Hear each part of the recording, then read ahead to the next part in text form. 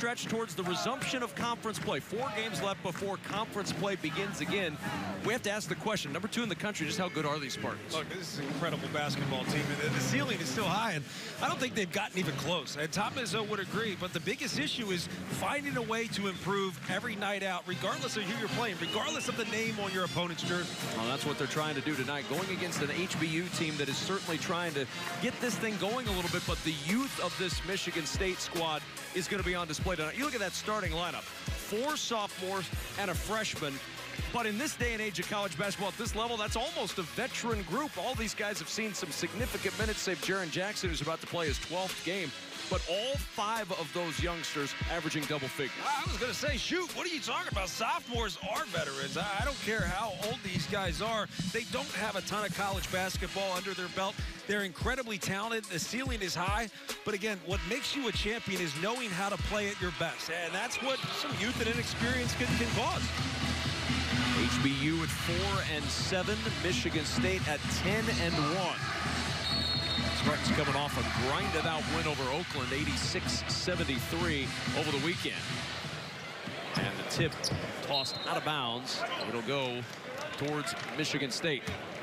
One of the challenges, Tom Izzo said before the game, said, look, we've got to play the game, not the name of the jersey on the opponents. And I think it's a great point, especially with a young team who you're trying to maximize the potential of.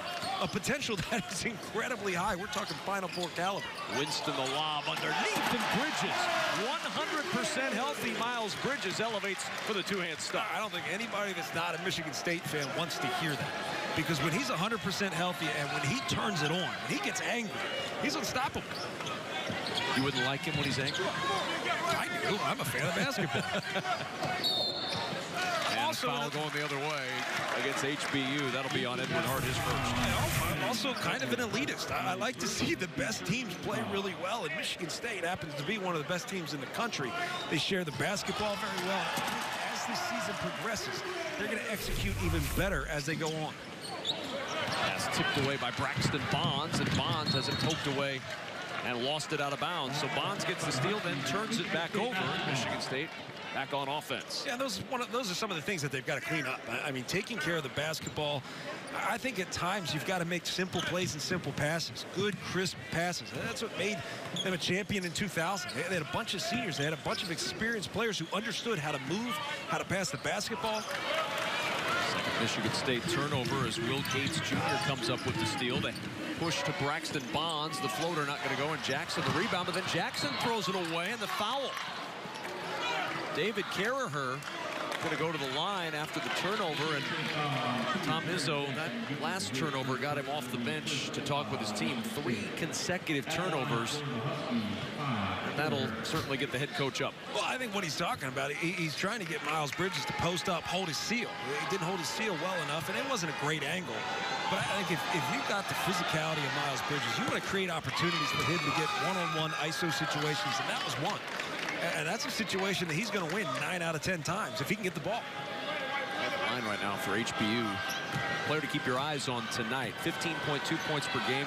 He's just a true freshman. We talked about the youth of Michigan State, but Carraher, once committed to Butler, wanted to go somewhere where he would play a lot right away. Ended up at HBU and has played a lot right away. And Carraher double-doubles in each of his last 2 games. I like that concept. I really do. I like the concept of a guy who said, I want to play the game. Ian Dubose with a steal. Dubose motoring to the other end, to the rim. Can't get the roll, and the rebound tipped to Jaren Jackson. Now Michigan State trying to push. Cassius Winston in the corner. Bridges open for 3. That's not going to go. The rebound tipped around. There's Ward, and Ward finishes with a flourish. And a timeout is going to be taken by Michigan State. Just a minute and a half into this one, Tom Izzo wants to talk things over. Man, you're going to be happy to get offensive rebounds. This is a department they should dominate. They pretty much dominate everybody in the country in this department. But the key is going to be taking care of the basketball. As I said, kind of a sloppy start. And these are the times when a coach will go crazy. Look, we've had some good practice. Tom Izzo said we've had some really good practices. But we've got to get to a point where we play and we practice with a sense of urgency. We cut with a sense of urgency as if we're playing Duke, as if we're playing Purdue. Whoever the best team out there is, that's who we got to think that we're playing. We're not playing against a team that doesn't have a big name on their jersey. 5 possessions, 2 dunks, 3 turnovers for Michigan State. Well, he said they've had some good practices. For Tom Izzo, they've not had enough time in the gym to practice, and that's something he's going to be able to remedy over the next couple of weeks. Well, and it's interesting. I think you start to look at your schedule, how you schedule games in the future, and you go back to back to back with some really tough games, and then you have 1 or 2 days in between some of these other games. That's a challenge, because there's a lot of things that you need to improve upon to get you ready for conference play. Tree pass down low. Hart trying to work against Nick Ward. Nowhere to go. A little frustrated as he tossed that one back out, 8 to shoot. Dubose will put it on the deck. The floater from the elbow. No good. Rebound tipped out by Ward. Carraher able to save it to Bonds. Bonds dumps it down low. Hart shot not going to go. Jackson throws it away. The intercept by Dubose. And HBU with another offensive opportunity down a pair. People talking about this end of season situation with the Big Ten tournament being a week early and how, oh, it's going to be great. They get a few extra practices, and then it's not the same as the practices that you're going to get in November and December. Bonds flying in, tossing that one off Jackson. And the effort level for HBU right now is what you would expect for a team that's playing essentially the best team they've ever played. This is the highest-ranked opponent in HBU history. Yeah, and it's also why you see Tum Tum there coming into the game. Tom Izzo wants to find out who's going to come out here and compete at a high level. I mean, Michigan State's incredible. The ceiling, again, is incredibly high. It doesn't mean they can't be beat. Miles' shot won't go. Bonds hustling in there to try to bat it away. Bridges able to secure it. Braxton Bonds, incidentally, the nephew of Barry Bonds. As Ward misses that one down low, and a foul on Tim Miles. And I think so far in the Big Ten this year that we've had some reminders that anyone can beat anyone. I mean, Rutgers playing Michigan State as well as I've ever seen Rutgers play Michigan State. Minnesota losing at Nebraska. Anybody can beat anybody in this conference. Ben Carter getting some early minutes, and Carter on the drive is fouled. Will Gates Jr. with the foul, his first 13th foul on HBU. It's also important to note that if you don't play with a sense of urgency every single night out, you don't practice with a sense of urgency, you're really limiting your potential. You're not going to improve the way that you need to improve, especially if this team wants to be a Final Four contender. One more for Carter. That being said, don't tell him I said this, but they could probably still go to the Final Four and not improve any bit from where they're at right now. I mean, they have that much talent and that much depth. On Twitter right now and mentioned that John Crispin believes that the season should just end right now. Michigan State's in the Final Four. I'm not saying they could. I'm saying they could. Oh, it's Twitter. I can just quote you. True. Tim Miles back up top, making the three. Got Ward in the air, and now Gates on the run. The scoop by Gates falls. 1-point lead for Michigan State, trying to grow it to 4. Ward with the rebound, going back to work with a left hand, and Nick Ward. He had a double-double on Saturday against Oakland, 15 and 15, and now a turnover by HBU as Carraher lobbed it to Dubose, who wasn't looking. Nick Ward's one of those guys that Coach Izzo's had to get after. He really did. He had to get after him, but again, he cares enough to push these guys. It's not just pushing them because you're not happy with them. It's pushing them because you know how much better they can be. Ward has responded to that. It came in the Rutgers game, and there was a lot of talk about Tom Izzo being unhappy with Nick Ward. And Nick Ward responded to Coach Izzo, and saw a little bit of that on Saturday with Cassius Winston after a rough first half. Let me put it this way, and I take this for what it is. Nick Ward didn't grow last year as much as people may have thought. He played a lot. But he wasn't challenged. He didn't have to persevere because he wasn't pushed. He wasn't pushed as much in practice, and he wasn't pushed for playing time in the game because they just didn't have the options because of injuries. Bridges with the 3. Miles Bridges inside and out to get his 5 early points. That's a part of his game where it has really evolved. And as he shoots the basketball better, this team just, again, the ceiling just continues to rise. Carraher with Nairn right on top of him. Chukwuka Emili off the bench, the 6'7" junior. As Dubose with 6 to shoot. Now to Bonds with 4 on the shot clock. Gonna have to launch. Caraher with 1 to shoot. Did he get the shot up? No, he did not. It's a shot clock violation. Defense again from Michigan State. And a timeout here in Storm to help clean up, tearing out drywall, carpet, just doing anything they can to help the community as a whole. And HBU really showing their stuff. There's a lot of young kids on this team that had never really been to Houston before, coming from all parts of the country. And when the hurricane hit, they immediately pitched in to help their new hometown. Winston with the quick 3, back on the floor, and delivers quickly. 13-4, Michigan State. Kevin, teams out there, NCAA teams out here, they do a lot within the communities with which they reside. But this is on a whole nother level. When you come together as a community through tragedy, through disaster like this, a lot of perspective gained from some of these young guys, especially ones who hadn't even gone to class yet. They're already chipping in to help this community. Bonds on the drive with a shot clock winding down, and Braxton Bonds showing some speed with the ball in his hand. Well, if you allow a guy to turn the corner, these are all Division I athletes. You know, if you allow a guy to turn the corner, they have the potential to make plays. Here's Carter on the baseline, left that one short. Bonds with a rebound. Triple-double on Friday for Bonds, 16 points, 12 assists, 10 rebounds. I think that's one of the toughest plays to cover in college basketball. Maybe the second toughest. I think flare screens are really hard. Flare screen, read screen situations in college are tough to cover, but the transition ball screen, you got to be set, you got to be in position. It's not an easy cover. Nice work by Carter to come in there and get the block. Carter with some decent minutes as Jaren Jackson checks in.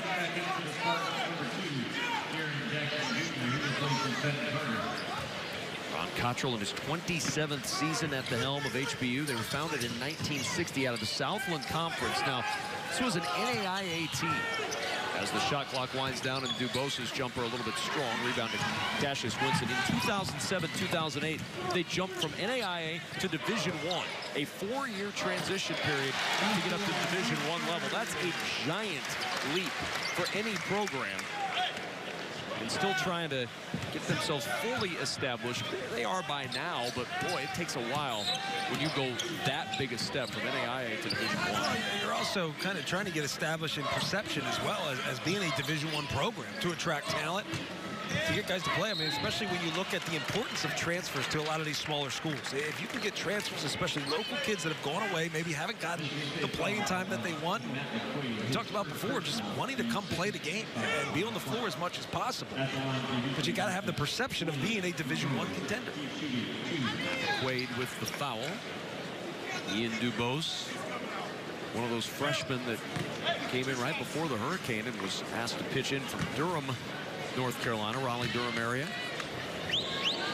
71% at the line. One more to come for Ian Dubose.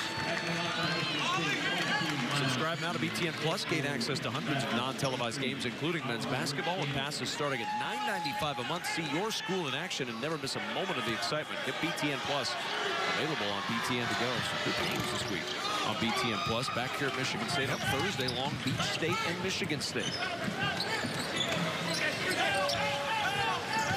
Cassius Winston, and a whistle and a foul going the other way. The screen on Jaren Jackson will cost Michigan State the possession. That's such a tough one. I mean, they're really looking to call that, cleaning things up in terms of those ball screens, even dribble handoffs. It is so hard to do a dribble handoff and not foul the guy. It really is, because you've got to be set if you're going to make any contact at all. It's the right call, especially because you're trying to take some of the advantage away from the defense with freedom of movement. It's the right call, but it doesn't make it any easier to stomach if it's against you. As Bonds has that one knocked away. Jackson able to chase it down. Winston up ahead to Schilling. Schilling, the leaner, falls, and he'll go to the line. You gotta watch the eyes of Cassius Winston. I mean, he sees everything, but you have no idea where he's really looking. I mean, the whole time he knows exactly who's going to be open. He understands that Gavin Schilling's going to be open. He's looking off. Miles Bridges is in the corner. He makes it look as if he's going there, but finds Schilling for an open layup. Goins in. Joshua Langford checks out. First time we've seen Goins tonight. It's interesting talking to Tom Izzo, too. I mean, it's just a different team. He's got a bunch of just intellectual kids, smart kids who really are into their education. They're smart kids, which means you kind of got to motivate them differently, and I think that's been a little bit of a challenge. They're still young, so you got to realize how they receive information and motivate them that way. And it's a challenge too because they're smart enough to know just how good they are and how good they can be too. Which is a problem sometimes. It's almost better when they don't know. Right, exactly. Oblivious to everything. Karaher with 10 on the shot clock. Obviously a big target of Michigan State's defensive efforts. Karaher trying to work against Jackson. That's a tough matchup. Hart inside with the offensive rebound and the putback. Gavin Schilling just got shoved under the basket. Although I don't feel too badly for him. If anybody can shove Gavin Schilling, you should get a point for that. Because he's big. He's a big guy. I've looked in the rule book. There's no Schilling rule to my knowledge. If I made the rules up, they'd clearly all be in my favor. They'd all be in the offense's favor. Shooters named Crispin get 5 extra points per shot. Winston, the lob to Schilling. And Schilling with the flush. Nobody's shoving him there. If you get offensive rebounds, it's almost a guarantee Michigan State's going to get a basket. Whether it's close to the rim or a long rebound like that, the defense out of position leads to an open opportunity for Michigan State. Third dunk already for the Spartans, up 10. And a foul underneath. Schilling battling down low with Edward Hart. Check out the State Farm assist of the game, John Crispin. Well, it's all Cassius Winston and his vision. I mean, he knows where he's going. He knows who's going to be wide open. Again, second chance opportunities is where Michigan State can kill you the most. They got all the weapons in the world. Pretty easy find. Our State Farm assist of the game. Cassius Winston to Gavin Schilling. Michigan State up.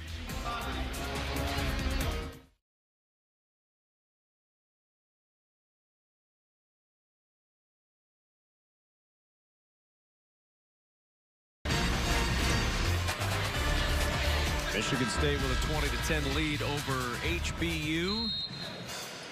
Kevin Kugler alongside John Crispin back at the Breslin Center. Huskies with the basketball. Philip McKenzie to Jalen Gates, the brother of Will Gates Jr.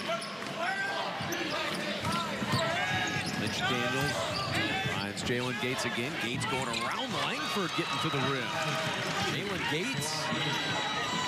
A lob on the other end. And oh my goodness, Miles Bridges climbing the ladder and climbing a Husky to get to the rim. Everybody in this arena is up on their feet excited except one man. It's Tom Izzo, and understandably so. As great as the highlight is, it came off of a breakdown defensively. They can overcome a lot of problems. They really can. This team, they can do this. After a made basket, they get the ball up so quickly, and it leads to a wide-open lob dunk. But I know out of a timeout, there's nothing Tom Izzo wants to see more than a great defensive play. It's just classic. I mean, I do enough of these games that I don't even look at the highlight anymore. I always want to see how coach is reacting. Because he understands. He understands what it takes to win at a high level. He understands what it takes to win a Big Ten championship, a Big Ten tournament championship, and get to a Final Four. Because once you get to a Final Four, anything can happen. Right? Really, anybody can end up winning. You got to get there first and foremost, and he understands what it takes. And you can't have those defensive breakdowns that lead to a layup. Haley got his own rebound. Dubose three won't go. Tip try not going to go for McKenzie. McKenzie had it blocked inside by Goins. Stay with the Huskies.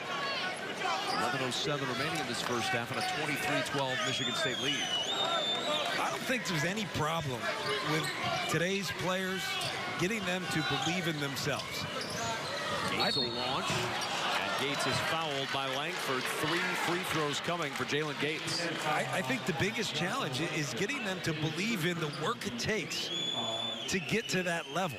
That's going to be the biggest challenge for Tom Izzo. We all know the potential of this team, the ceiling of this team, and certainly this guy, Tom Izzo, knows.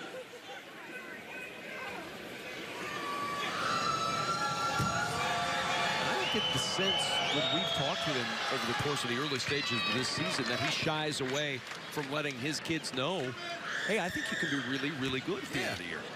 And he said he's not going to lie to him. You can't. I don't think you can anymore. I mean, because of social media, and I don't know. I don't understand, because I know social media can be rough, but when you're that good, people out there are going to remind you how good you are. And Tom Izzo's got that challenge. I mean, you look at this, 2000 national championship, 7 Final Four appearances. At one point, every senior that played for him went to a Final Four. And I know that's what he wants, and there's a reason why seniors end up going to the Final Four, because he's molded them for 4 years, sometimes 5 years. Tillman inside, left-handed hook for this talented freshman who is only going to grow into a bigger role with this Michigan State team. I really like him. I really like Tillman on the floor. And also, one of the reasons why I like him the most is he's going to push Nick Ward. Nick Ward's only going to be as good as the competition that he's got in practice, because in a game, the balance that this team has, they're a great basketball team, but he needs to be pushed in practice. You go back to A.J. Hammonds and Isaac Haas. A.J. Hammonds started until Isaac Haas started to really play well. They put Isaac Haas in the game, and next thing you know, A.J. Hammonds turns into a pro. Competition's the greatest motivator in sports. Spartans get a rebound. HBU already with 8 offensive rebounds in this first half. They're 3rd in the country in offensive rebounding coming in, almost 16 per game. That's not a fluke. They were 10th in the country a year ago. Bridges, open 3. Won't go. Langford with the follow. Tillman can't get it to go. And Dubose picks up the loose ball. Langford able to grab that rebound and found Tillman. Just couldn't finish that one. 10-point lead for Michigan State. 15 to shoot. 3 in Dubose.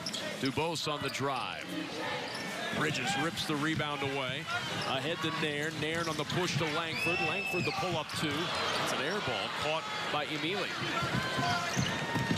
It's not an easy shot, but I like that shot, especially from Joshua Langford. Jump shooters may get the best look in transition.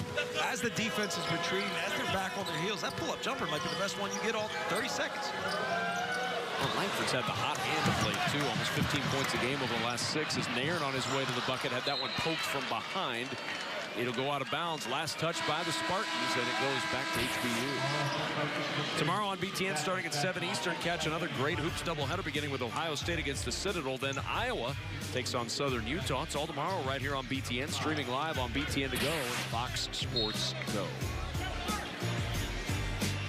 Hawkeyes coming off a good win against Drake, Tyler Cook, Jordan Bohannon, Isaiah Moss, trying to get that Iowa program going in the right direction. A rugged start and an up-and-down start for Fran McCaffrey's squad. Hey, man, that team needs to find their mojo again.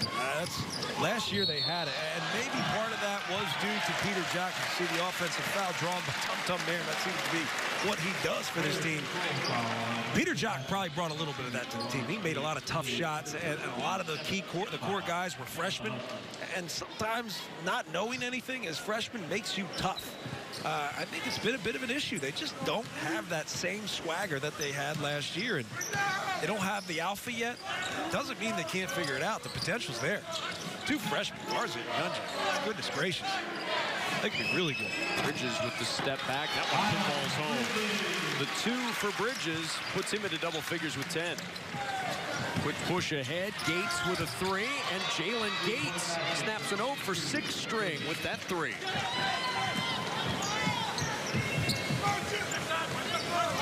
Maybe the Hawkeyes, we're talking about them, will be motivated by the fact that John Crispin put them dead last in his Big Ten power rankings this week. Thanks for that, Kevin. Because Ward, Send all your mean tweets to Kevin Kugler.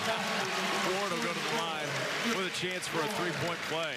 I don't think it's any surprise. When you look at Rutgers, Rutgers beat Seton Hall. We had that game. You look at what Nebraska's done. Obviously, there's no question as to where this Michigan State team is going to be. I mean, they're going to be at the top. It's tough. I mean, that's a tough exercise to do power rankings every week when what I had in week 1 compared to where things are going to be just makes me look like a fool, first off. And I'll be here to point it out. I'm not a fortune teller. Just have perspective on things. Doesn't mean it's right. But in terms of Iowa, they've probably been playing the least inspiring basketball I've seen. Nebraska, different story. Rutgers, totally different story. Indiana beats Notre Dame. They've played a really tough schedule. Wisconsin's really struggling, so they've slid down quite a bit as well.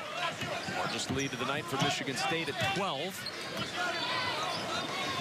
Ian Dubose working around Langford. Now working on Bridges. Gates pulls the trigger on the three. Gates back-to-back threes. And the younger of the Gates brothers for HBU with 6 quick points. Seems to be how it goes when you play a team like Michigan State. Miles Bridges lines one up. Why not? What would they call that an answer? 13 for Bridges in his first half. Call that an answer, yes. You know you're going to get the best from everybody. You come in here to the Breslin Center, you've got nothing to lose. I don't care if you're 10th in the country. You've got nothing to lose. You might as well go play hard. Those are the things that are going to drive Tom Izzo nuts. Turning the corner, getting a layup, no one on the backside. But even if there's no help in that position, you've got to win your battle. You cannot lose your battle against HBU. Langford rains down the three. His first make from behind the arc. And now Michigan State 4 for 8 from three-point land. Yeah, that's not going to be the issue. This is a team that's got so many weapons, so much balance. You can play inside out. You can play outside in. You're great in transition. The key is getting stops.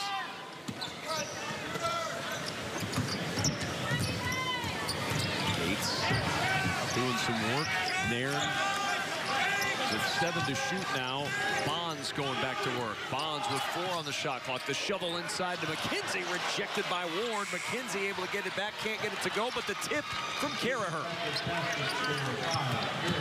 Caraher had 19 points and 7 rebounds earlier this year against Providence. This is the 4th Power 5 school that HBU has played. They're 0 for 3 against Providence, Virginia Tech, and Oklahoma State. But John Crispin, HBU trying to hang around. Look, you know you're going to get the best from your opponent if you're Michigan State playing at the Breslin Center. These guys want to come in, hey, have something to prove as well. You can play fearlessly. Just continue to attack. Got nothing to lose. Still down 11. This is a team that gets out. They share the basketball very well. Draw defense, find each other very well. And gosh almighty, Miles Bridges, just throw it up to the rim. That's why that's our best pro shots in the net. It was an easy one. 13 points, a couple of rebounds. Michigan State 11 assists on 14 made buckets so far. There's no question this team can score. I think shooting the basketball could be an issue at times. But ultimately, it's going to come down to how well they defend. And not just how well, but whether they want to. Because if they want to, if they communicate very well, if they point and call everybody out in transition, this is a legitimate Final Four contender. 10 on the shot clock for Dubose. Braxton Bonds with 5 to shoot for Gates. Gates goes past McQuaid, gets to the rim, can't get it to go, and McQuaid there for the rebound. Up ahead to Winston. Winston on the attack, has to back it out. Langford on the bounce in traffic. Ward able to gather, puts it off the glass, and he'll go to the line. Pretty good hands by Ward to gather a tough pass in all kinds of traffic. It was a tough pass into a lot of traffic. Ward somehow comes up with it. And on the other end, just being able to get to the basket, it's been an issue. If you're giving up dribble drive opportunities, it's a higher percentage shot. Tom Izzo's well aware of the fact that his team is defending, blocking shots, and really at a high level this early in the season. This team has D'd up all year long. Their opponent's shooting 31.6%. Our colleague Dave Revson sent this out earlier on the twitter.com. The number 2 team in field goal percentage defense is Cincinnati. They're holding their opponents to 38.3%, almost a 7% difference between number 1 and number 2. The issue for Tom Izzo is he understands the potential of this team. So even though those numbers are great, he still sees room for improvement. And his job is not just to win the game. His job is to make sure every night out this team gets better.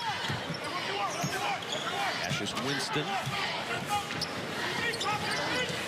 Wade, the skip to Langford in the corner for an open 3. And Langford able to rattle his second 3 down. He's got 8. And Michigan State stretches the lead to 15. Well, with McQuaid, Langford, and Cassius Winston on the floor, I don't know if I'd go zone against that group. I mean, there's 3 guys there that can space the floor and knock down shots. And obviously, Nick Ward in the middle. I mean, he's just a post-up machine. Taken away by Langford. Langford accelerating. Oh, the Euro step to the rim, and Langford makes it 42-25. Quick attack the other way. Dubose waiting for traffic to clear the lay-in. Here's McQuaid. Hit getting up and running. Winston, the entry to Ward. Ward, tough turnaround. That falls, and Ward now into double figures with 10. A perfect 4 for 4 from the floor. But I like that HBU. Who's playing again? I like that HBU gets a rebound, or even after a made basket, looks to get out and run. That's how they're going to be able to stay in this game, or at least make it a basketball game. Pretty good. Kenny Goins with the foul.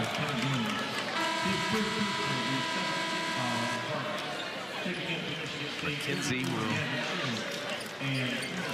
Ward checks out, head to the line. 44-27 Michigan State. And Philip McKenzie, one of those freshmen who came in right away and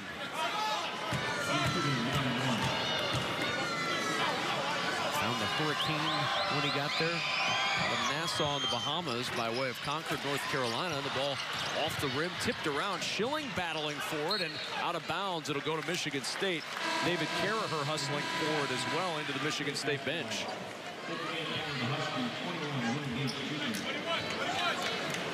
A little extra coaching moment for Tom Izzo on the sideline. Carraher slams into the bench. I'll take this opportunity with my team over here to give him a few words of advice. Words of encouragement, Kevin.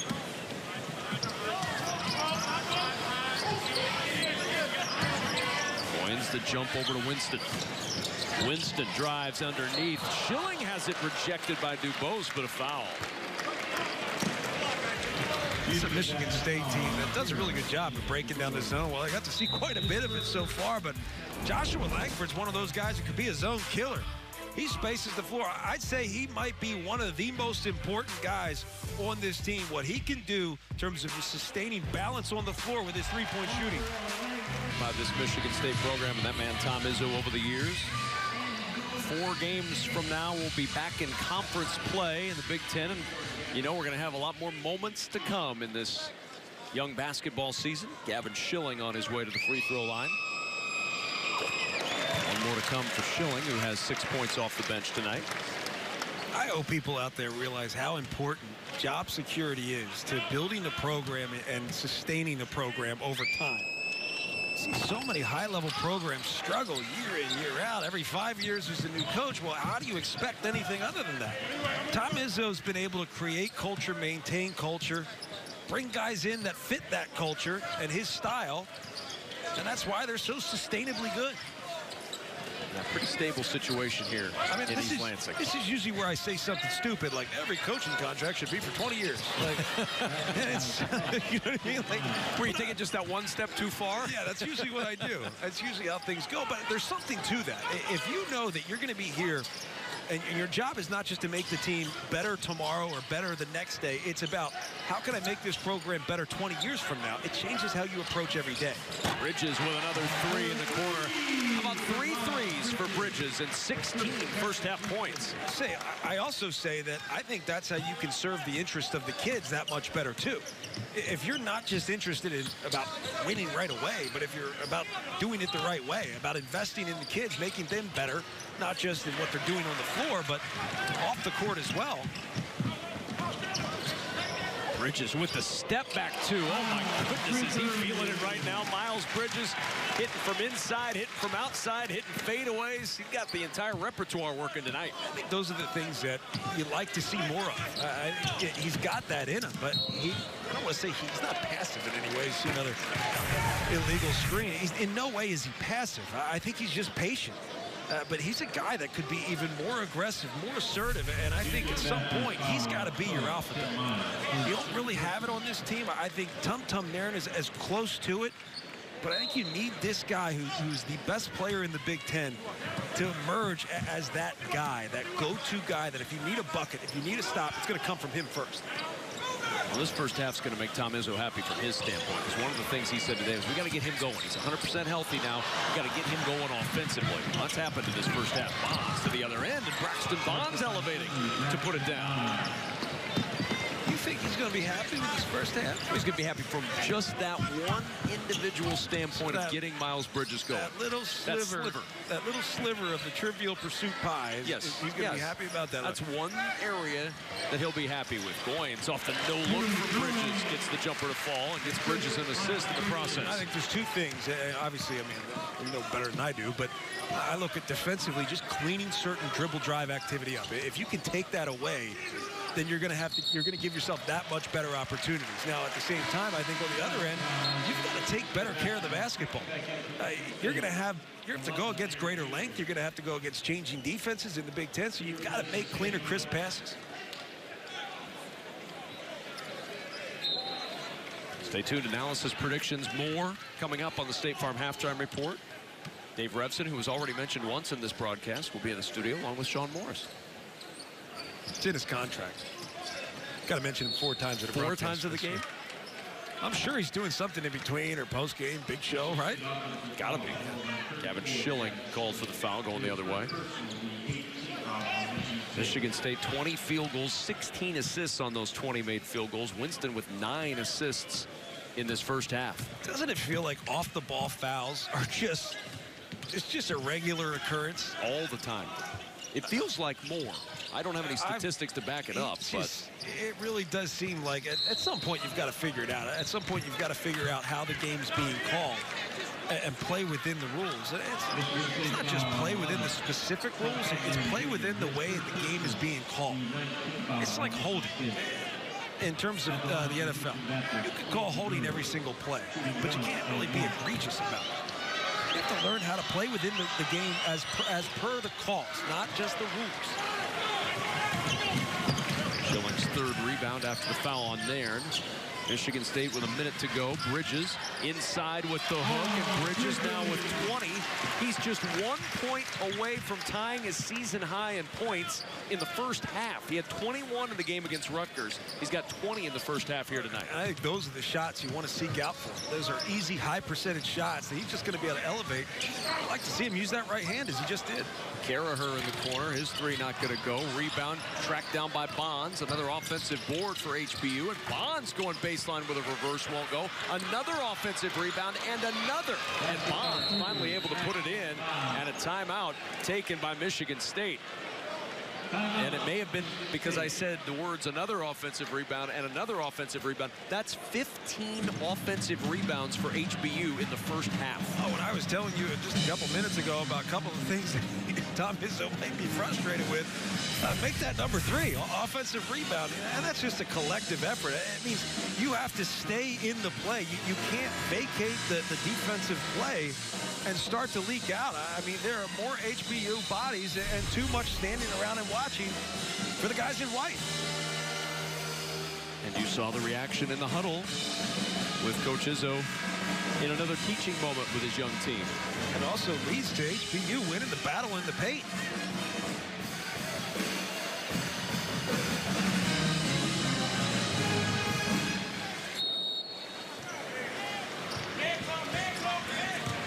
Nairn will walk it up for the final shot for Michigan State in this first half. Spartans are going to go into the locker room with a 20-plus point lead. But I'm pretty sure that Tom Izzo will find things to talk about. Here's Bridges. Dribble handoff to Winston with 6 remaining in the first half. Winston working inside, shoves it into the corner, back out to McQuaid. McQuaid with the shot up, won't go. Halftime here in East Lansing at the Breslin Center. Michigan State with a 54-33 lead at the break. 17 assists on 21 made field goals for the Spartans. Winston with 10 assists in the first half. After the break, we'll send it back to Dave Revson and Sean Morris in Chicago. They've got our halftime duties with the State Farm Halftime Report. Spartans up by 21. Tom Izzo happy with what he saw in the first half? I'd say yes and no. I think their shirts that they wear say, "We talk, we listen." Well, I think Tom Izzo did some talking, and I think they're all going to listen. In particular, Jaren Jackson. Jaren Jackson got to play 5 minutes, but I think he probably had to do some listening at halftime. Miles Bridges certainly did some talking on the court in that first half. He was really good. Well, he just got after it in a variety of ways. And I think they need to find these opportunities for him to get easy baskets. He started to develop that outside jumper even more, but where he's going to be at his best is when he can dominate somebody down low. If he can get himself into position, get some easy buckets by just elevating over top, man, that's just going to make it that much easier for him throughout the course of a game.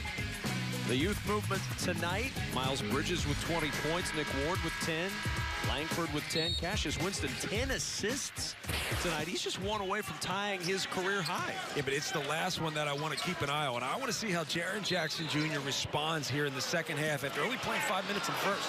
He just picked up his 4th foul. 6 seconds in, picked up his 4th foul. Oh, that's how he's going to respond.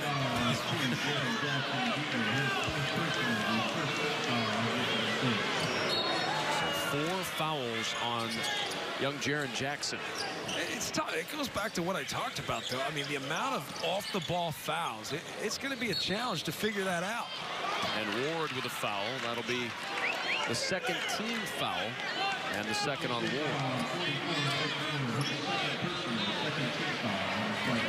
So Gates will trigger. Bonds the entry to Caraher. Just to back out against Ward. Here's Hart. Freshman from Phoenix. Hart working against Jackson in a travel. The issue I have there is if you're going to call such little body contact on the defense, then you got to call that an offensive foul. I don't care what you say. That's displacement. You turn, and you're trying to take the space that's already occupied by a defender. Ward curling around Hart and able to get the 2. So now Bonds back up the floor for HBU.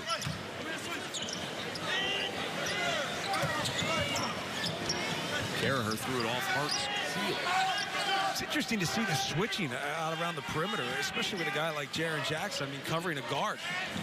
Jackson, good defense that time against Bonds with those 4 fouls. Long pass ahead to Jackson. Jackson running to the rim, and Jackson rejected on his way up. Ian Dubose elevating to throw the big man.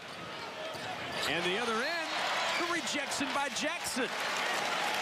That really was a fantastic play at the rim. I mean, those are the plays where you have to make a really quick decision, and the quick decision is, do I want to potentially get posterized, or do I want to try to make a highlight? And happened to work out, but Jackson staying with the play. Game comes back, gets one of his own. Hustled back down, got his 3rd block of the night. HBU back to work. Caraher against Jackson. Steps back for a deep 2. Winston the rebound, and now Winston looking to push. Bridges, the lob to Ward. Tough catch. Better finish for Nick Ward. Oh, just great presence of mind to come down with that basketball and not try to finish it off balance. I go back to Jackson, though. It's going to be so important for him to be on the floor as long as they want him on the floor, and as much as they want him on the floor. He is going to have to learn how to play without fouling, regardless of what's being called. Such a key cog to what this team can do, and it adds such a different dimension for Michigan State. A bump on the way up the floor. Gates called for the foul. I would say especially when he's able to trail plays and knock down threes. I mean, that's a facet of his game that I don't think we see enough of at times, but partially because they have so many weapons. I think the better the competition, the more you're going to see Jaren Jackson get 3-point opportunities. It's just the way it goes. We saw a little bit of this about a week ago when they played Southern Utah, and Jackson had some issues extending out to defend smaller posts like you're going to find with a Southern Utah or a Houston Baptist. Has that been an issue that you've seen tonight? He wasn't on the floor much in the first half to see any issue. Well, part of that is just being ahead of the play, learning how to gap, use your length to just cover space. That's a challenge that a lot of guys have. It's something that even NBA players finally learn how to do. They use their length to cover space and to take space away from a jump shooter potentially or a dribble driver. And for Jackson Jr., look, he's young. He's a guy came into school. He was 17 years old when he got here. He's a young kid, and he's got a body and an athleticism that's already there, but he's still kind of coming into his own. So he's going to learn how to play the game even better. He's one of those guys I talked about, an incredibly intelligent kid. Bridges now with 21, matching his season high. One more for a new season high. Had a chance to talk with Jaren Jackson Sr. after the Southern Utah game a week ago. And he's just, 13 years in the NBA. He certainly has seen a lot of different things. Played at Georgetown.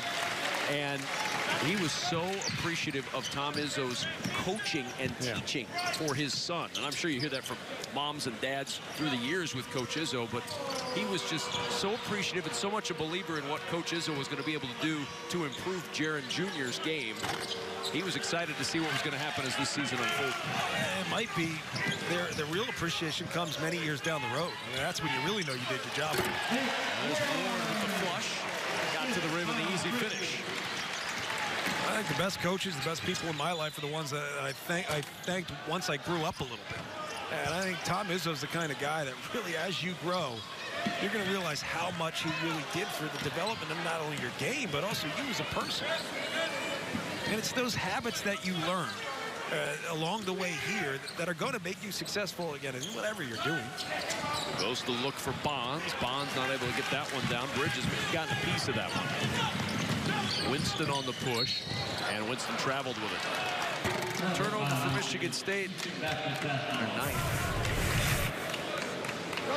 Things that really set Nick Ward up is being able to run in transition. It wasn't really a transition basket, more of a secondary.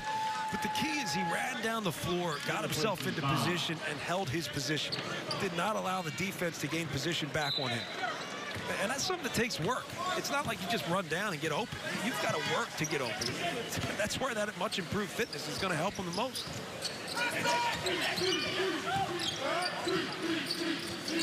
McKenzie looking to Carraher. Carraher backing down against Winston. The jumper falls for Carraher. Carraher with 6 points, but he's had a rough night. 1 for 7 before that shot. Langford on the drive, rejected by Emili, and pushing the other way is Dubose. Oliver Lynch-Daniels on the drive to the rim. Jackson able to change that shot, get the rebound, and draw the foul on Ian Dubose. Jackson did a good job of changing the shot, altering the shot, but didn't foul. Again, use space and just gap. Let his length do the job. I think that's something you're going to learn. And the only way to learn it is to play at this level. You don't exactly play AAU basketball in high school, be one of the best players in the country, and then figure out how to play at this level. No, you need to get here. That's why practices are important. Tom Izzo said we did some two-a-days, not to beat him up, but to just work through some issues. It's been a good couple of minutes for Jaren Jackson. He's done things and been productive without picking up that extra foul. Bridges gets the 2. And Miles Bridges continuing his fine night. He has 24. You can just see that there's such a concern with Miles Bridges being able to get to the basket and get into the paint that you have to give him space. Well, he's going to knock jump shots the way he's doing it, knock him down the way he's doing it now. It's going to be long season for Big Ten opponents. Carraher unable to connect on that one as he got to the rim. Dubose off another offensive rebound, gets into the rim, gets the bucket, and gets a chance at a three-point play. Monday night, when you come to BTN, you get so much stuff. You get John Crispin, you get the #2 team of the country. You also have BTN Trivia Night. Fabulous prizes will not be yours. 2 of those, featuring interviews with coaches and breakdowns of every class. The Big Ten Football and Beyond Signing Day Special, Wednesday, 9 a.m. Eastern, right here on BTN and streaming live on BTN To Go. Hot dog, man, that's a lot of time. It's a lot of time, and that probably means with the early signing day now in college football, that means we have 2 of those shows because there's the regular signing day as well. That's 14 hours then. But what that is, that's a lot of preparation. I give Michael Hall a lot of credit, man. That's a crazy amount of prep for that show. You're studying guys who have not played a down of college athletics yet and trying to break down with the crew in the studio how they're going to fit into a college program maybe 2 or 3 years down the line. I mean, I know you spent weeks to get ready for this game alone. I can't imagine what Michael was. Well, I mean, it's more more of a mental preparation having to work with you? Emotional therapy, I think is what they call it. Yep. For who? Me? That's after you work with me. Okay. Lynch Daniels with 13 to shoot. Around the screen from Carraher. Underneath the lob taken away. Schilling able to pick up the loose ball. And Nairn will push. Tum Nairn, the kick into the corner. McQuaid, wide open three. Schilling pokes the rebound in the air. Bridges tipping that one out of bounds. Out of the hands of McKenzie. All right, we teased it before the break. And it's time for trivia night. Tom Izzo, you can tell, is really geared up for this question. Can you name the longest tenured head coaches in Division I basketball? You're not asking me. You're literally the only other person I would ask this question because I know that you know the answer. Tom Izzo, by the way, was one of the longest tenured coaches. I think I know number 6 and number 7. I think they're both coaching in this game. So are we going to reveal? There's Ron Cottrell, 27th season at HBU. Helped this team go from the NAIA all the way to the Division I level. That's a fantastic run. That is an absolute fantastic run. 27 years, and to handle that that transition, it's kind of a reward, right? To be able to take that, well, kind of, it certainly is. Take that team from NAIA to Division I. DuBose showing something, and Jackson coming back to get the rejection. What a play by Jackson. Schilling on the other end is fouled by Braxton Bonds. But how about the hustle from the freshman as Jackson celebrates with Matt McQuaid, and he should. What a hustle play by the young freshman to get down and throw up the block. You're not defined by the mistakes that you make. You're defined by how you respond to them. And right there, I'm going to define him by the effort he gave to get back and make that play. And that's exactly why Tom Izzo's dapping him up a little bit. 10 blocks tonight. 6 games already with 10 total blocks or more. He got himself in a bad position. It was the turnover, but he got right up and came back to take this away again. Also, using his length to avoid picking up that 5th foul. He's played really smart for the last 4 minutes after getting that 4th foul 6 seconds into the second half. And I also feel like it's a good thing to keep him in the game, because if you take him out, there's no rhythm whatsoever. And also, you want to see whether he can play this way. Can you trust him on the floor with foul trouble? It's a good lesson to learn, both for the player and the coach.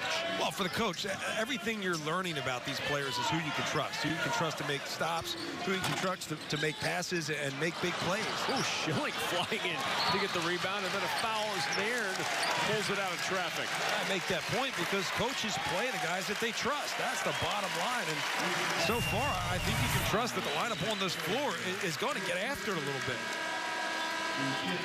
There's definitely some work happening here with Schilling, with Nairn. I don't think since the minute he arrived on campus, anyone has ever questioned the leadership or enthusiasm of Tum Nairn. Oh my gosh. I mean, you watch a shoot around, and we get the opportunity to watch these every time we're here. He is intense but smiling the entire shoot around, and he's like another Tom Izzo on the floor from the standpoint of getting guys in the right spots. His energy's there. Oh. He's also a good locker room leader. He's done a lot in the community. I don't think there's anybody out there within this community that can say, no, Tum hasn't done that much for us. No way. He's very involved. He's been here for it seems like he's been here forever, and just leading this program in every sense of the way. It's hard to do when you're not the best player on the floor to still be the leader. That's a challenge. Jackson driving to the rim. He's fouled by Tim Miles. They'll give it to Ian DuBose instead of Miles, both in the area, and DuBose picks up the foul. 17th foul on HBU, so that means the Spartans will be shooting the rest of the way.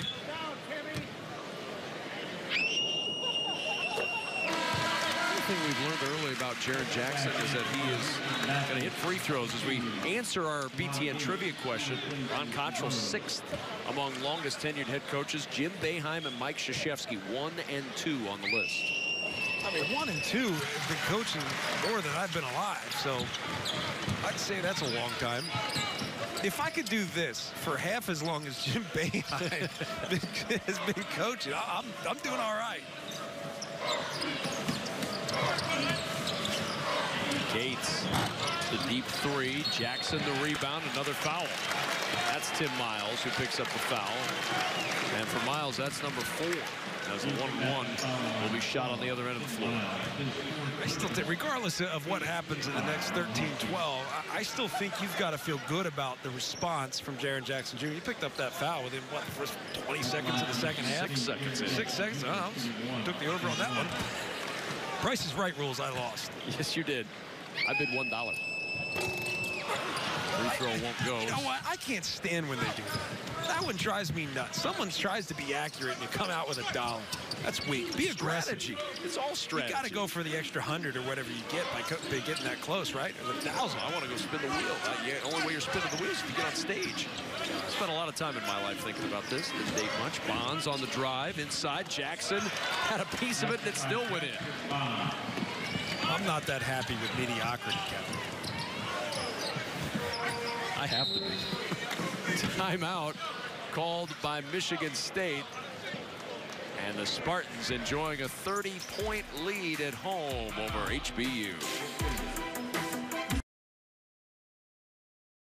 Magic outside and a little magic inside in the Breslin Center tonight with Michigan State up 69-39. Miles Bridges with a season high 24 points in 21 minutes tonight.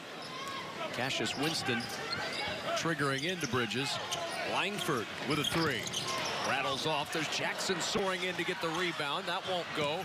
Ball loose. Ward's got it. Ward going to get tied up under there, and it'll stay with Michigan State. I want to say, watching Miles Bridges play, nothing he does comes outside of the offense. It doesn't come outside of the flow of the game. And I think at times he's going to have to find a way to assert himself a little bit more. It doesn't mean he's not aggressive. Doesn't mean he's passive. He said that earlier this season. He said, I'm not going to be passive again. I don't think he's really passive. I just think he's patient. I think he's patient. He understands he's got a very well-balanced team, so he's not going to be overly aggressive. Now, there's going to be times where he's got to seek out the opportunities. Not just seek out the shot, but seek out the opportunities. Bridges seeking out someone to inbound to there. Langford is the recipient. Ward back out to Langford. Langford, tough pull-up, left it short, and the rebound cleared by Tim Miles. HBU on the run. Nice bounce ahead and a two-hand stuff for Philip McKenzie. That's usually what Michigan State does well, is take a stop on one end and turn it into a transition basket on the other. Langford off the skip into the paint. Floater short. Miles the board. Bonds again on the push. Langford got a deflection. Carraher, 18 to shoot. Bonds now back out to reset. Jalen Gates. Carraher looking for room on the baseline. And a turnover. Jackson got in his way, and he turned it over. Here comes Winston end-to-end, and Winston with a nifty layup. He's got 5. And that's a part of his game I'd like to see continue to evolve. And he passes the ball so well that you've got to kind of keep an eye on his teammates when he's got the ball in transition, because you know he can give it up, and he finds teammates so well. There's going to be opportunities for him to score. Quick 3 from Jalen Gates. Out of bounds, and the turnover back to Michigan State.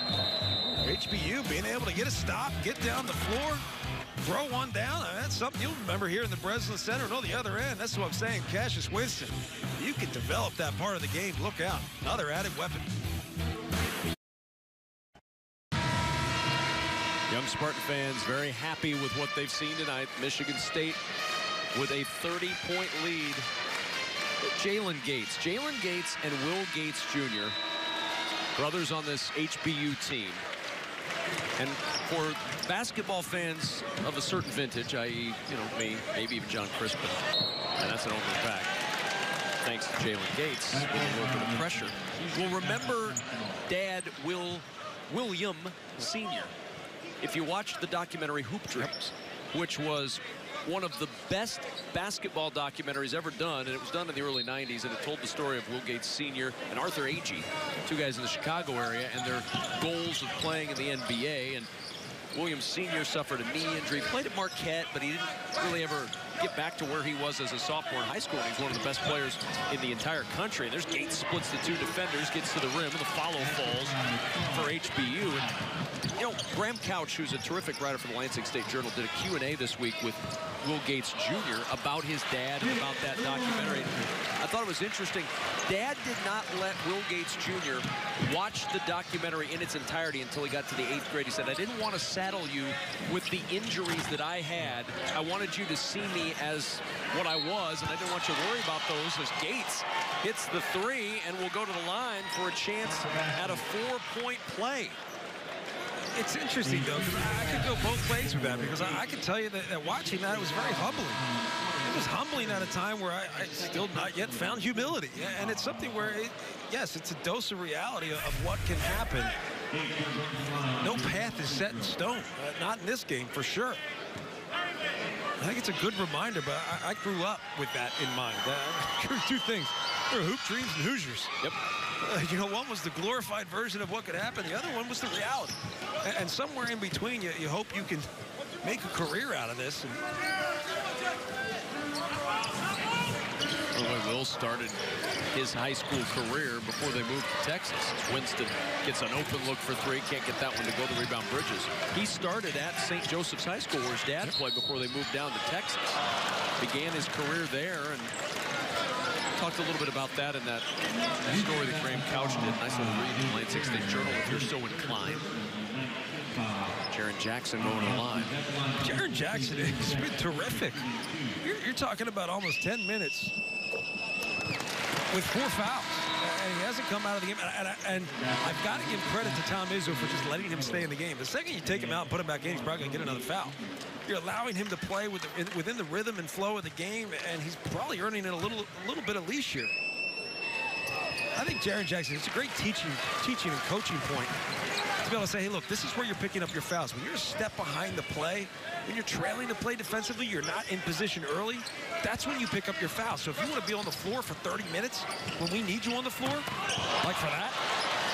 Block number 5 for Jaren Jackson tonight. Block number 22 in the last 4 games as Bridges fouled on his way to the bucket by Tim Miles, and that'll be the end of the night for Miles.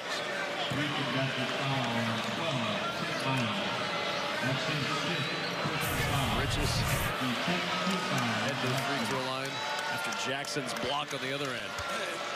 I think at first Tim Miles forgot that he had 4 fouls. He's getting all hyped up about not letting Miles Bridges kiss the rim or something in his face. And that's the end of the night. Who's smiling on the bench other than from Tim Miles? The grad transfer from Cal State Fullerton. His night is done. It was a good foul. Don't get me wrong. I would have got the heck out of the way, but look at me.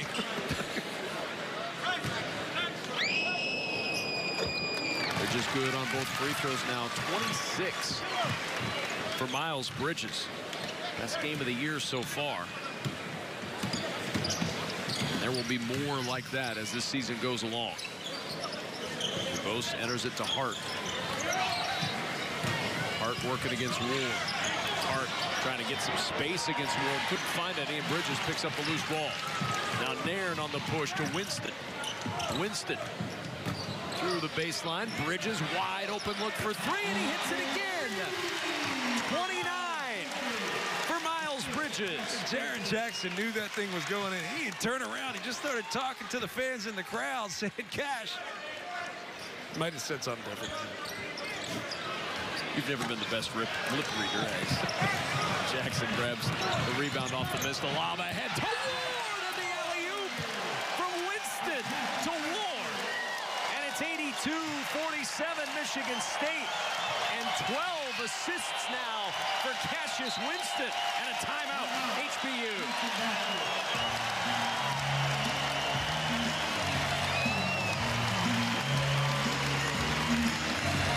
Crowd's finally getting into it. Not not because the game is tight and they're starting to pull away. It's because this Michigan State team is starting to do what we expect them to do, and that's dominate the basketball game. When you get out in transition, this Michigan State team is so hard to stop, and that transition ultimately starts with defensive stops. When they get defensive stops, when they get rebounds or steals, it often leads to an easy bucket on the other end.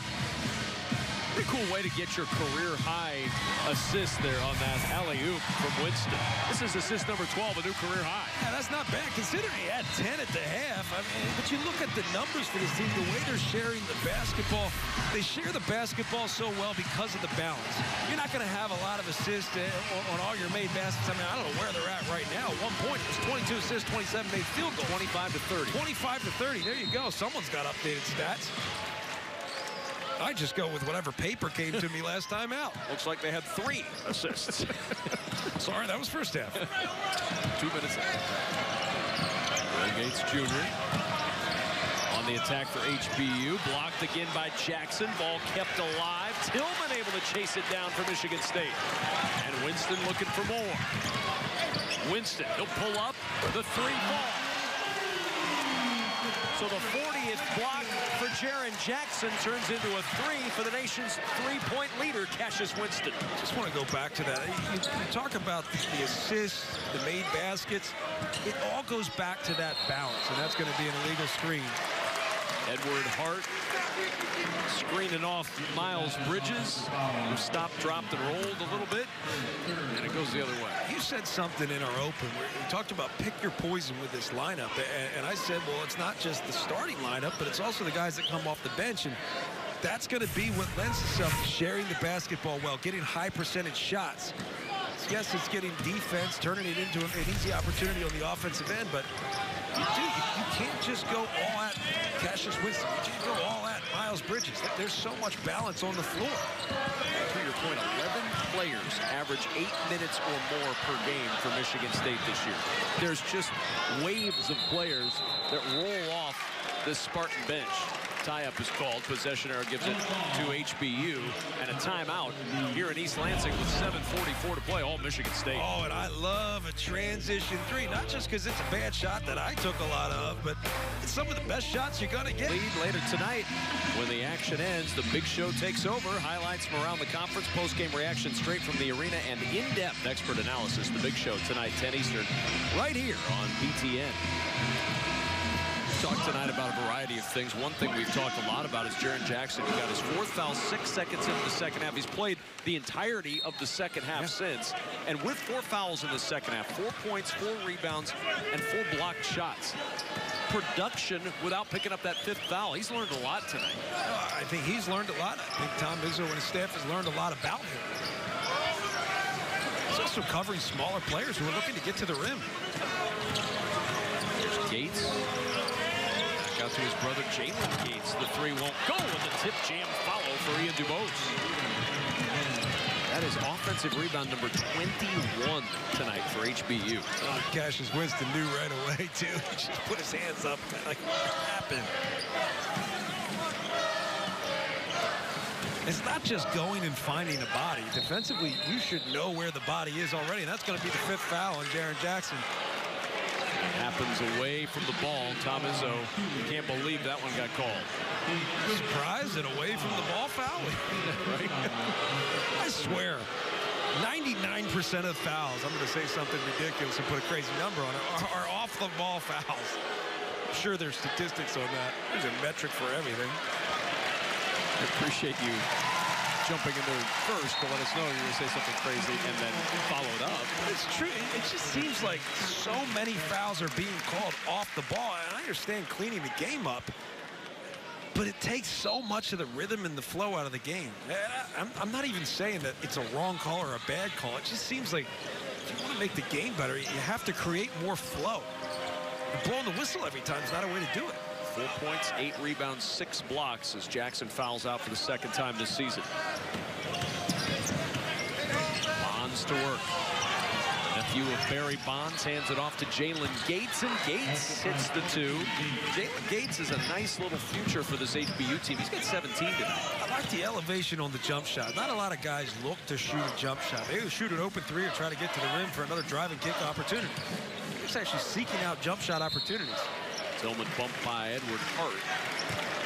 That's 4 on Hart. Joshua Langford does this really well for this Michigan State team. Seeks out a jump shot opportunity. And I know to some that may not be a high percentage shot, but you can also spend 30 seconds and get nothing. I'm clearly biased too. Toward the shooter.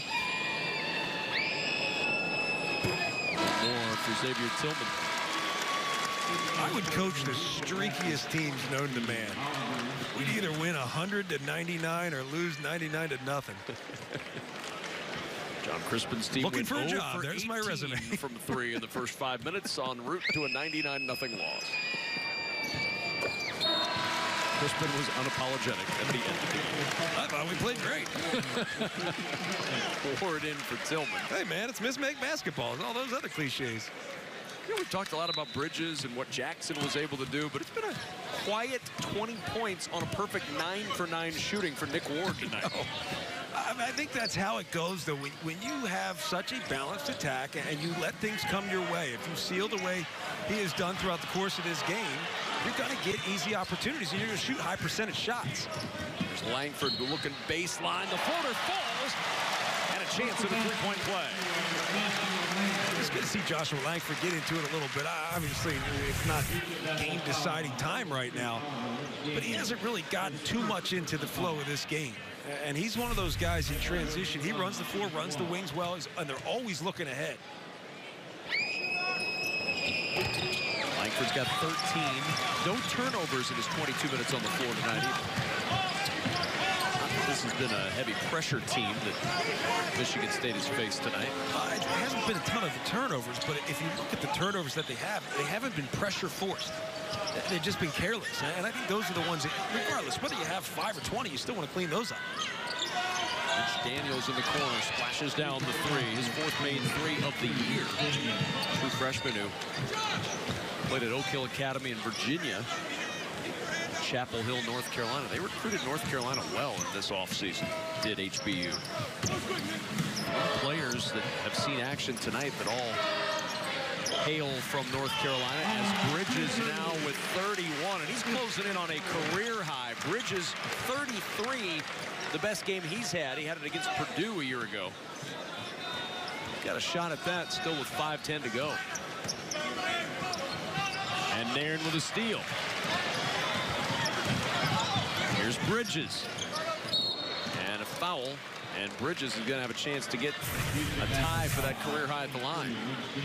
Miles Bridges' game has just changed. The fact that he's able to seek out a jumper, it's going to force you to close out harder, which is going to open up opportunities for him just to blow by and throw something down in somebody else's face.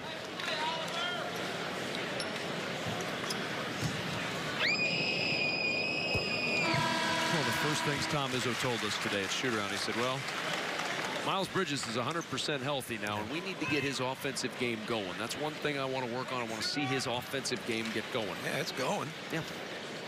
I'd say that mission has been accomplished tonight as Miles Bridges ties his career high with 33. I think the interesting thing about Miles Bridges, too, it's not as if his game has evolved. It's just that it's improved in every way. You hear the Spartan faithful here appreciate it. Shoot, they better appreciate him. He came back. I appreciate him. 33 points, 6 rebounds, 5 assists, 1 turnover in a very effective 29 minutes for Miles Bridges. The foul on there. Just read those stats and said very effective. Yes, 29 minutes. That's pretty effective. It's a video game effective stats. A lob into Hart.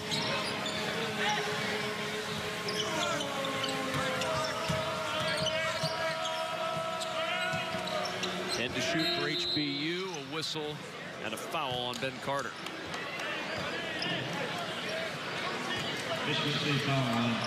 Coming up next, the Hoops doubleheader will roll on. The Hoosiers take on Fort Wayne. The action tipping off next right here on BTN, streaming live on BTN To Go and Fox Sports Go. And I think we remember what happened last year as Nick Ward gets a little coaching as he leaves with 20 points and 6 rebounds. Indiana upset a year ago in Fort Wayne before a packed house. That was a lot of Hoosier fans in Fort Wayne. One of the more exciting games we had on BTN all season last year. See if they can match that excitement this time, though, at Assembly Hall.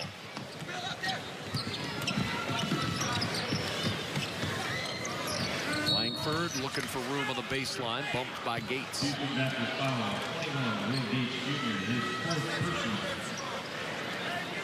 We've talked a lot about the performance of Miles Bridges tonight. I'm not Juwan Morgan in the overtime win against Notre Dame, and all of a sudden this Indiana team looks like they've figured some stuff out. Well, they figured some stuff out with a really tough schedule too. Right? They've been tested. You look at that schedule. That's a brutal way to start the season and start your tenure if you're Archie Miller. I mean, you inherit a tough schedule, and you're trying to build some sort of confidence and some culture, chemistry amongst the players. That ain't easy. But I think that's what's expected if you're the Hoosiers. I mean, you're expected to take on the best. And truthfully, you're expected to beat the best. Maybe not in the first year of a new head coach, but a guy like Juwan Morgan is going to be a tough matchup for Big Ten opponents. He really is.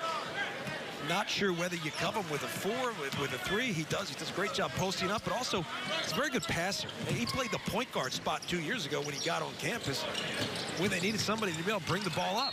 Dubose to the rim. Foul's called. Schilling, or rather McQuaid, in front there. It'll be McQuaid who gets called for the foul. I think players like Juwan Morgan are those guys that if you see them in high school, I don't care what you need a guy like that. A good teammate, a versatile player, can fill many different holes on the team. Shares the basketball well, great length, can defend 1 through 4. My kind of guy.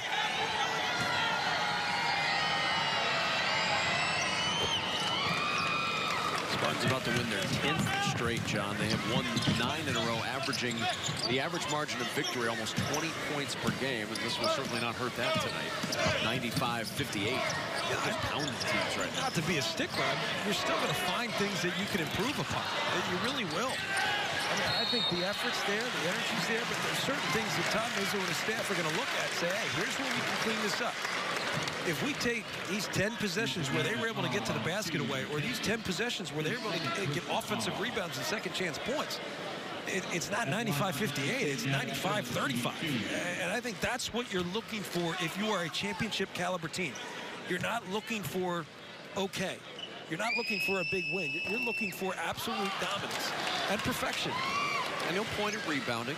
They're tied in the rebounding battle right now.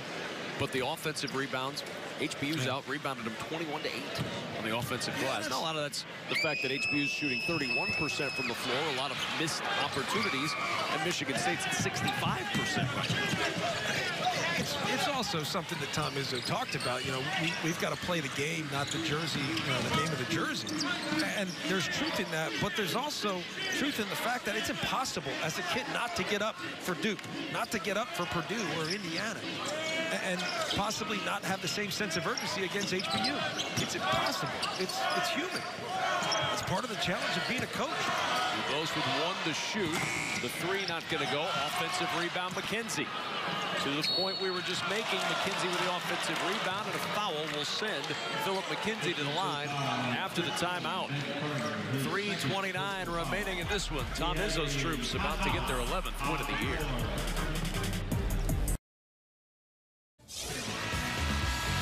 Kevin Kugler, John Crispin back at the Breslin Center. Some Big Ten news and notes. You and I were there on Saturday for that Rutgers game on BTN when they knocked off 15th-ranked Seton Hall. That was an unbelievable atmosphere. We talked earlier about Juwan Morgan, 2 teams in the top 25, Michigan State and Purdue. But that top note with Rutgers and Seton Hall, Coach Pikel's got something going at Rutgers. That's a team by February and March, assuming health, you're not going to want to see that team. Certainly not at the rack. If he gets that going, that's a hard place to play. I'll tell you, that place got loud. They were into it. And I think what brought the best out of that team was the fight from Seton Hall. I mean, they really were physically and emotionally getting after it.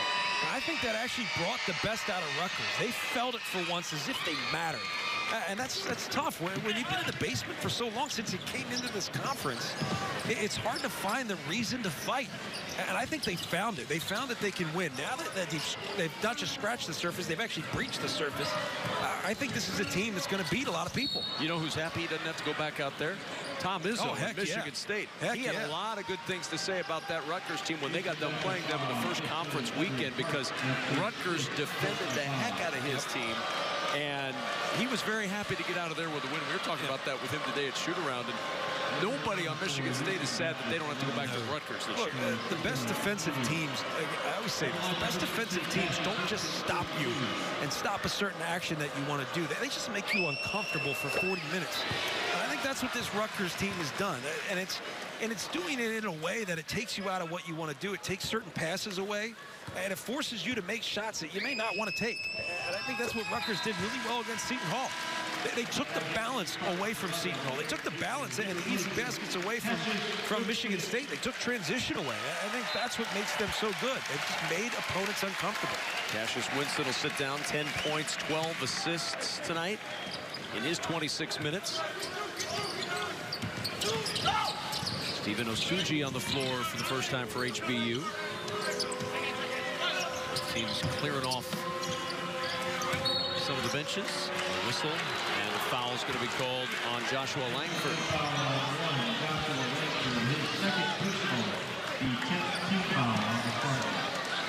All right, John's keys to a Michigan State Final Four run. Well, first off, make that man happy and maintain a sense of urgency. Play every team as if it's Duke or Indiana.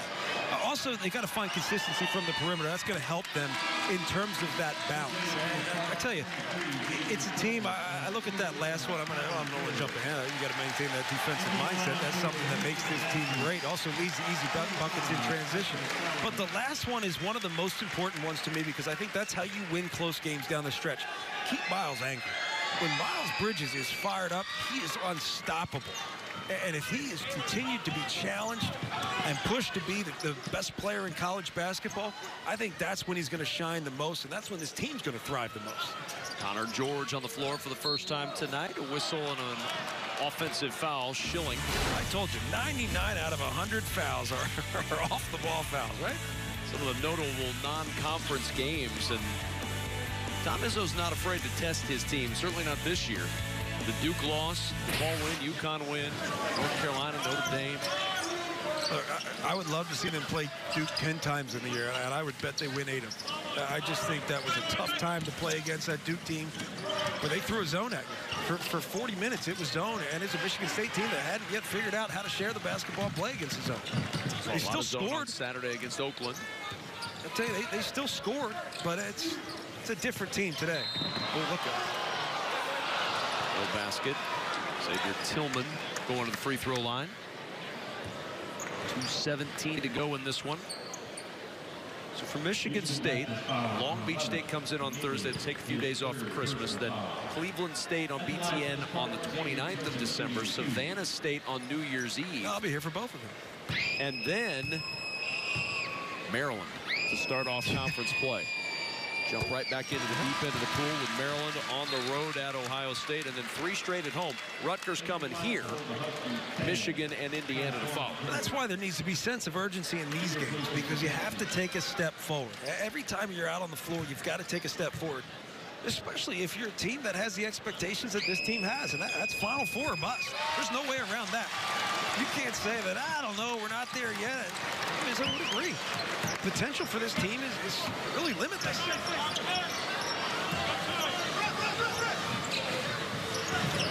But with potential and expectation also comes pressure, and how you handle that pressure will be a determining factor of whether you can actually do what you need to do. Around and controlled by HBU. Looking to get to the rim. Osuji can't get that one to fall. And the rebound for McQuaid. It's funny how sick these fans are. They just want to see 100 points. What are they, giving out free tacos? McQuaid delivers.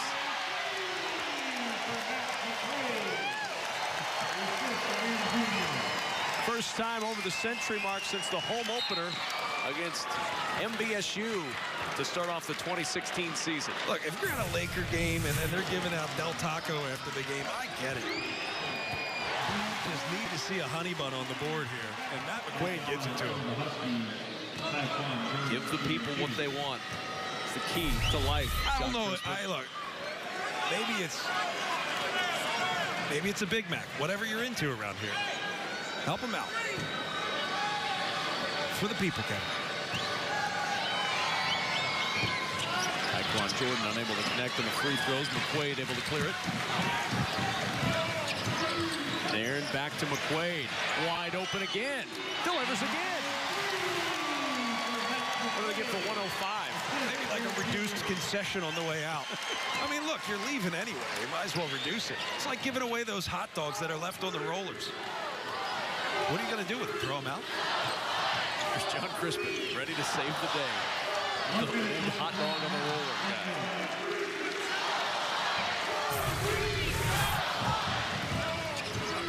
I was actually surprised he made this one because it wasn't a rhythm shot when he took that pause and gathered himself.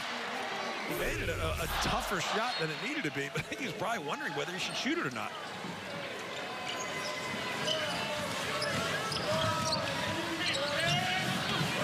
Saladin on the floor for HBU. Three won't go for Lynch Daniels. Rebound Schilling. Final 45 seconds of this one. All Michigan State tonight. George enters it to Tillman. Tillman with the hook. Not going to go. McQuaid with the loose ball. Nairn going to hang on. Here's George on the penetration with the left hand. No! Tip jam is there from Xavier Tillman.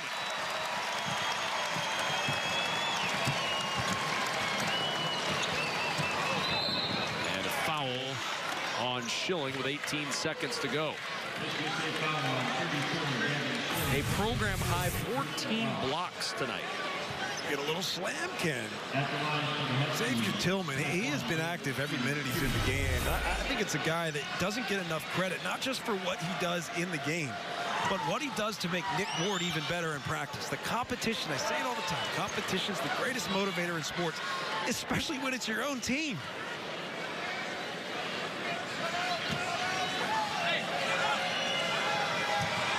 Free throw from Jordan. 0 for 3 tonight. There's his first. Shaking his head as that one drops down. Taekwon Jordan with his first point. And Michigan State can dribble this one out. Kevin, I don't think there's any question how high level this Michigan State team is. The challenge is for Tom Izzo, his staff, and the team in general to continue to improve, particularly in these next few weeks when you're getting ready for Big Ten play. Use these practices as a way to perfect the things that you need to perfect. Michigan State shoots 64% from the floor, 10 of 20 from 3 in a 107-62 win over Houston Baptist. Coming up next, Fort Wayne taking on Indiana. The proceeding has been an exclusive presentation of the Big Ten Network. Our final score tonight, Michigan State 107, Houston Baptist 62. Good night from East Lansing. Now let's send it to our BTN studios, Dave Revson and Sean Morris.